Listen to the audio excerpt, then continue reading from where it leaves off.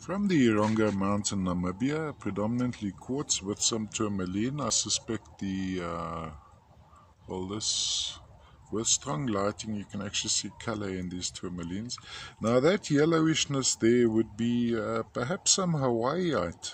Please look at my description. I'm going to try to figure it out. There is some goshenite on this guy. Have a look at that crystal at the bottom, which is the clear aquamarine, or actually beryl, colorless beryl. Aquamarine being a member of the beryl family, and this would be the clear goshenite. But what interests me about this one is really this yellowishness in that point. And there's another little goshenite crystal sitting over there.